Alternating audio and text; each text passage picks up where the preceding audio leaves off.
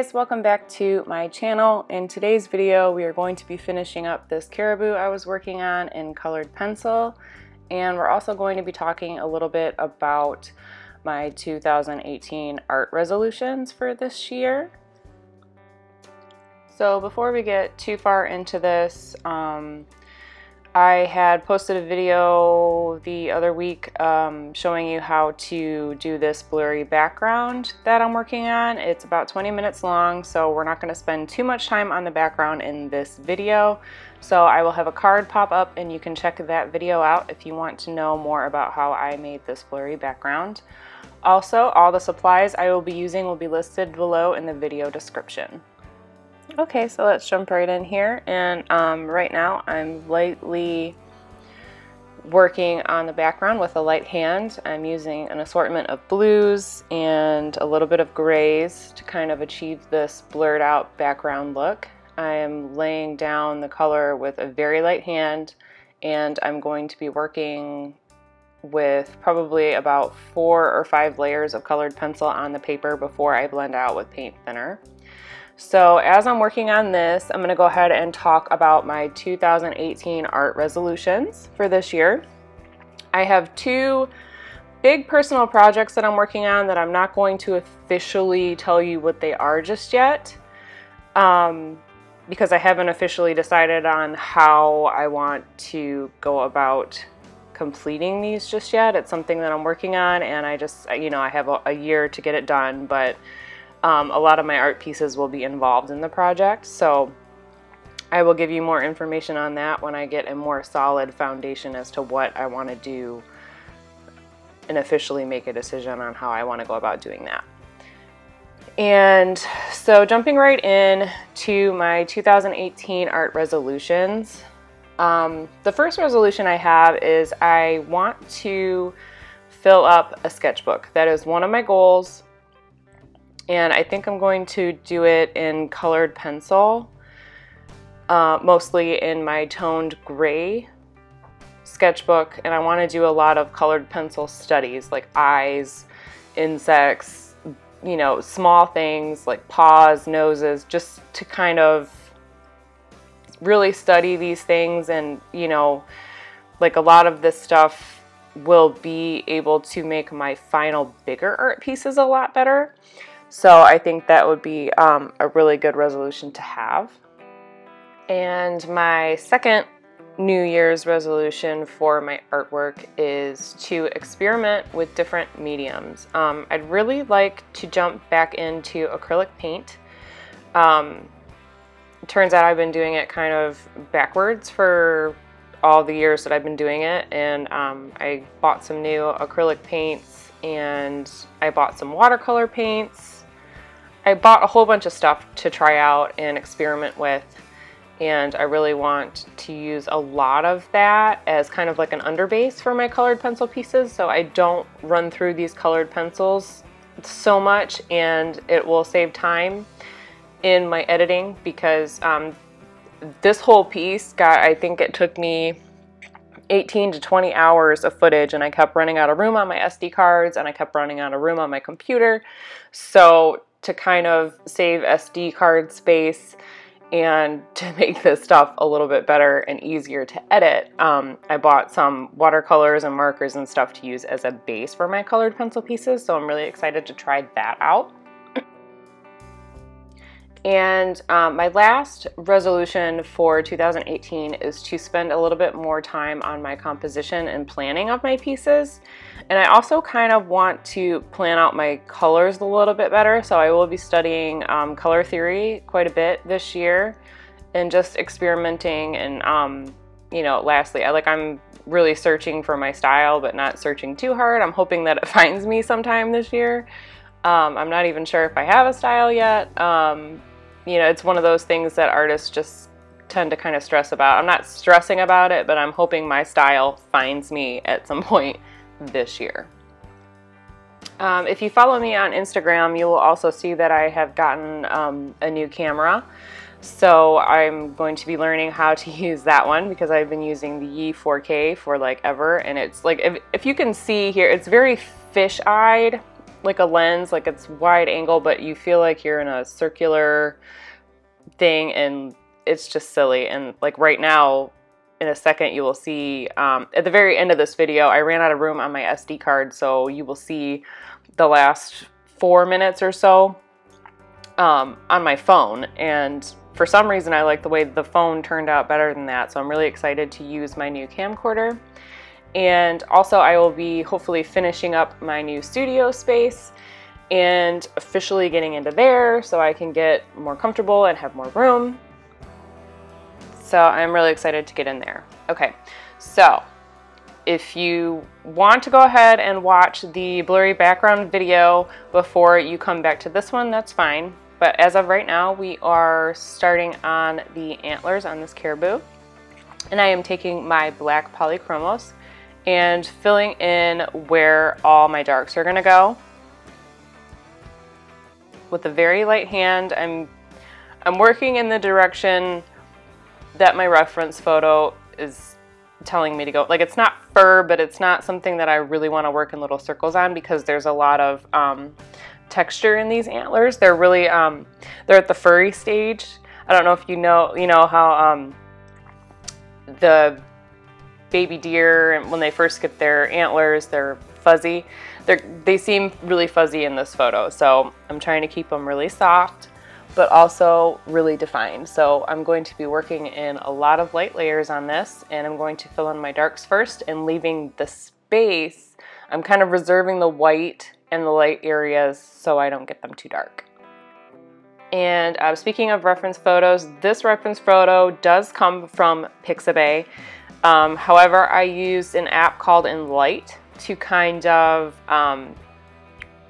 edit it and make it more blue. Like, I really wanted it to be very blue and very magical, like he was a reindeer and just kind of like up in the North Pole. I know this is late. This is I started this early December, and because of my daughter's health issues, I kind of really had to kind of postpone finishing this piece. So this whole piece has been kind of a nightmare for me and not really good memory-wise. But she is doing much better. And, you know, with the hubbub of Christmas and them being off for 2 weeks, I finally finished it, and we are talking about it now. So if you're wondering what happened to me, that's what happened. So I don't really anticipate more problems going further. I'm going to definitely have to kind of batch shoot some of this stuff so you guys don't miss a video, or so I don't miss the video for you guys. That is another thing that I really want to do, is to get on a schedule this year for posting videos. But it's been a little hard with my daughter's health issues to kind of pay attention to art when I need to pay attention to her. So that's what happened to me, if you were wondering. All right, so back to the tutorial here. So as I said, it's very blue, and I edited it that way. I wanted it to be like, I wanted to experiment with color. So I'm keeping a very light hand while I'm doing this again. And I am just working with blues and grays and then a little bit of black on this piece. And then I ended up adding a little bit of purple to kind of make him pop out from the background. It felt like it was a little too mid-range, so I did have to add a little bit of purple into the caribou to get him to kind of stand out from the background and really up my contrast to make it feel like he was very real. Okay, so moving on. And really quickly, I want to just note that though this piece was like a nightmare for me to finish, I'm very glad that I finished it. That was something that I decided that I was going to do when I started YouTube, is I was going to finish every piece. That's something that I had trouble with very much in the past. If you've seen my old sketchbook tour video, you will see that absolutely nothing is finished. And I really like that I finished this piece. I highly recommend you finish every piece that you start. Even if it doesn't look fantastic, you will learn something from it. And I also did a video on this, and I will have a card pop up here and you can check that out.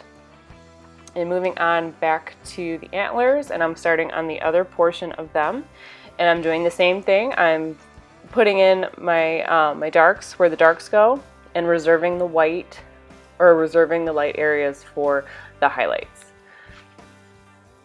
And these antlers are not done by any means. I'm just basically getting everything blocked in at this point, getting the darks where I want the darks to go and the lights where I want the lights to go. And right now I'm adding the purple, so it feels like it will, well, I was adding the purple, but now there's different colors there.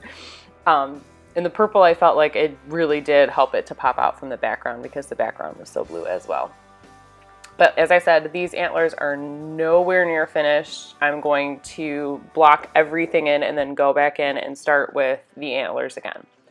And I'm working on the actual caribou right now, and I'm doing the same thing. I'm putting the darks where I want the darks to go. I'm using that black polychromos pencil and just very lightly putting the darks in so I can see where everything else needs to go. I normally don't work like this. I normally work in little sections by little sections, but I found that adding the darks in first, it really helps put the rest of the piece in motion for me. Like, I feel like it's a lot easier to kind of judge everything else, like judge all the values when you have the darks in there. And now, because I'm actually working on the actual caribou, I am using my pencil strokes in the direction that the fur is going. So I am paying very close attention to my reference photo for this, just because otherwise it's going to look wonky if I take it to my own imagination and not pay attention. So I'm really paying attention to where the dark fur is, where the light fur is, where the highlights are, where the shadows are, and really getting that fur texture in there and moving my pencil in the direction that the fur is going in. And now I'm adding some of the French grays into the fur. I found they're a little bit more brown in the luminance colored pencil set. And so I really liked the way the French grays made the fur look in the caribou down where I'm working right now. I really like that section of the fur when it's done. And then pulling in some of the blues into the fur, because I want him to look like he's actually in the piece and not just on top of the background. So I have to pull those background colors into the animal like I did with the antlers. And I will be adding a little bit of purple into the blue areas on the caribou's fur in here to make him pop out from the background too, because like I said, he looked very flat after I was done with the first layer of layers, and it really needed some purple, and then upping the contrast really helped it pop out from the background. So I'm just going to continue this in a bunch of light layers and just keep working and keep building up those darks and lights, and just paying attention to which way the fur is going. If you're going for realism and you're not working from a photo, the odds of you getting anything looking realistic are slim to none. You really need, like, you think you know in your head how something is supposed to look, but if you're not paying attention to actually what it really does look like, then it's just not going to look realistic. So I highly recommend you do get a royalty-free reference photo. Especially if you're selling your art. Even if you're not, you might as well just get into a good habit of using royalty-free photos. You can do anything from, there's a couple, paintmyphoto.com and then pixabay.com. And Pixabay is really great because they have an app, so you can just search through it while you're on your phone, save it to your camera roll for a later date. I love Pixabay. And another one, this one is paid, and that one is Storyblocks. Used to be Shutterstock. No, used to be Graphic Stock. And theirs is like a paid membership. I think it's like $100 for a year, and I'm not really quite ready to spend that kind of money just yet. And I also want to practice taking some of my own reference photos. So there's that, and then there's wildlifereferencephotos.com, which is really great. And I believe Jason Morgan actually does a lot. That's well, and those three are paid. You would have to pay for those, but wildlifereferencephotos.com, it's like $5 per photo, so it's not too bad. Or you can get 5 photos for $10, which I think is a great deal. So I did do that before. Okay, back to the tutorial. So now that all of my layers are on, and I have like 4 or 5 layers of on there, and every time I'm using a paintbrush on this piece, I am using paint thinner to blend out my colors. And if you haven't tried this method of blending colored pencil yet, it is a game changer. I hated colored pencil before I found this technique. And if you're looking for any kind of more videos like this, Lisa from Blurry Fine Art has like 80 colored pencil videos. I will leave a link to her channel in the video description. And I also recommend listening to the Colored Pencil podcast. It's totally free and they have over 100 episodes and they're all great. I love them so much. I've learned so much about colored pencil from those 2 things. And I also recommend getting the Colored Pencil Bible by Leona Nicholson. You know, you have it right in front of your face and it's kind of like a step-by-step how to blend, what materials to use. It's just chock full of great information. I really like that book. Okay, so as I said, everything is officially blocked in, everything's blended out, and this is me. I just finished upping the contrast and defining everything in the antlers, and I'm going to come down and do the same thing into the actual caribou. I'm really making sure my shadows here are as deep as they need to be, and I'm just working in the same direction that the fur is going and just upping my contrast, just really paying attention to where those darks need to go and where the lights need to go, and really take your time with colored pencil, you guys. It's not a fast medium at all, like not even close. Oh, apparently now I'm going to come up and do the antlers. I thought we already did that. But you will be able to see the difference, like from the first couple layers to the last couple. Like it just looks so much better when you really take your time and really make it look good. Yeah, okay. So now we are up in here and I'm really defining the shadows and the antlers, adding the blues. And that's another thing too, is that when you're working with black for shadows, if you leave it straight black, it's going to look very flat. And that's another tip that I really got from the Colored Pencil podcast and Lisa Clow from Blurry Fine Art, is when you are doing shadows and you're working with a black colored pencil, when you layer other colors on top of the black, it makes it look so much deeper. Like I don't even know how it's possible, but when you add blues and purples and magentas to black, to really it really deepens the darkness of it. It's really amazing, and I found that alone has been one of the things that just really was a great tip for me and something that I wasn't getting before. So I highly recommend layering other colors on top of your blacks to keep it from looking flat. It really gives it a lot of depth, and I highly recommend using that method.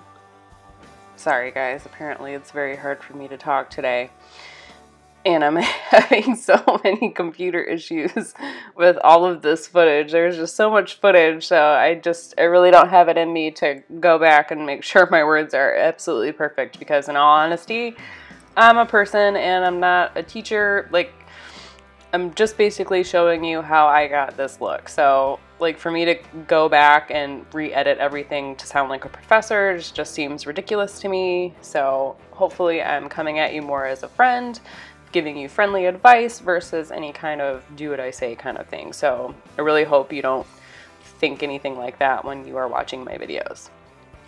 But so back to this, what I'm doing now is I'm really darkening up the face, and I found the face was the most challenging piece of this piece for me because there was something wrong with his eye in the beginning, so I had to adjust it with a pencil before I went back in and actually colored it. So you will see me kind of avoid that area until the very end.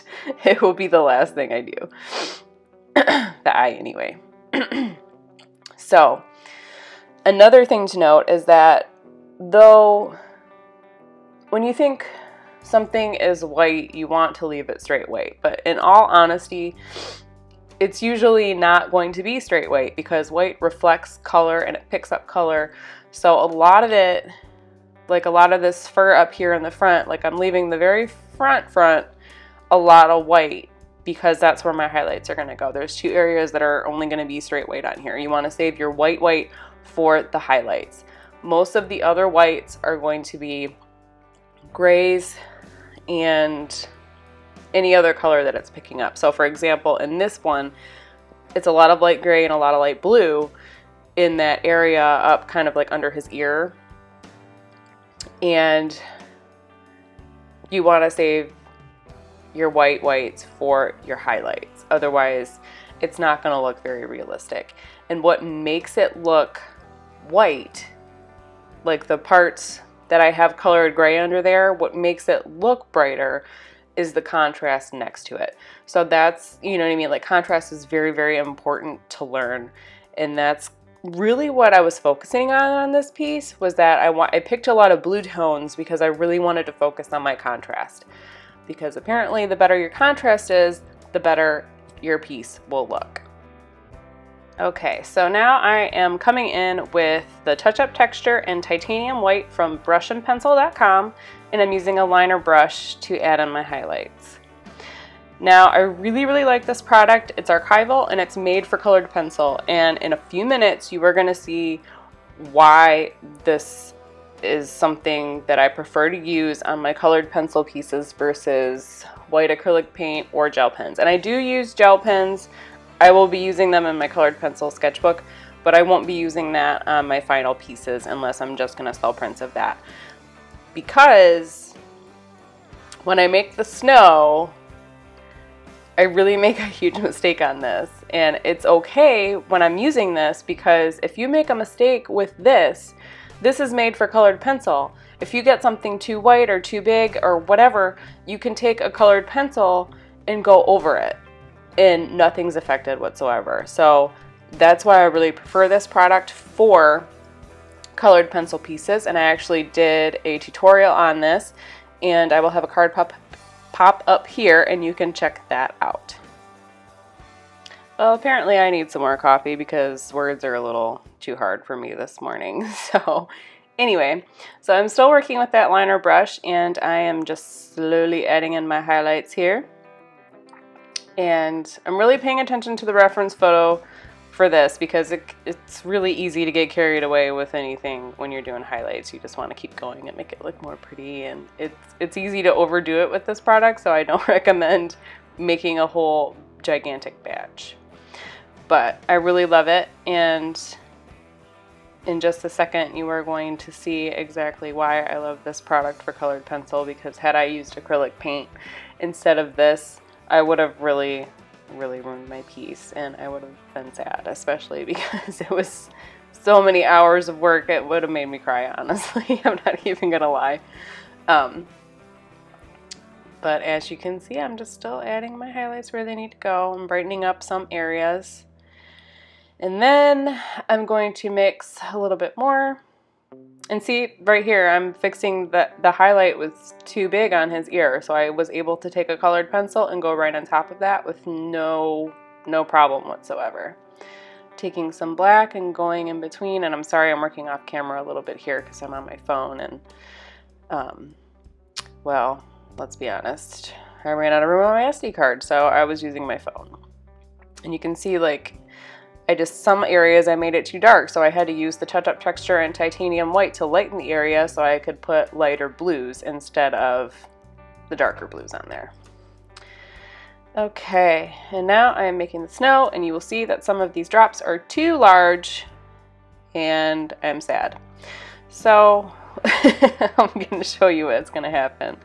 And I almost cried, but then I remembered, oh wait, I'm using the colored pencil thing, so I can just go ahead and, yep, see, right there, totally screwed it up. If I was using acrylic paint, I think I would be totally screwed on this piece. But I'm not going to panic because, hey, look, I can color right on top of that with colored pencil, because this product is made for colored pencil. So thank you, Aliona Nicholson, for making this product. And I'm just going to finish working on this antler here. And see how easy it is to cover up. It's just, I highly recommend this product for making highlights in your colored pencil pieces, because it's really easy to get carried away with it. And as you can see, you can mess up on something that you spent hours on and just want to cry after. But at least when you're using this, it's not the end of the world, and you can just color on top of it and fix it. So that is the one thing I do really like about the product. Sometimes it's a little rough to mix it. This time around I did really smush the titanium white and then added the touch-up texture to it, and I found that worked out a lot better. Alright, well, I'm just gonna stop talking now. Anyway, that is the finished product. I'm really proud of this piece. I hope you guys enjoyed this video. Make sure you subscribe so you don't miss anything, and make sure you hit that bell icon so you don't miss anything at all and you get notified of whenever I upload new videos. If you like this video, make sure you give it a thumbs up, and I will see you guys in the next one. Bye!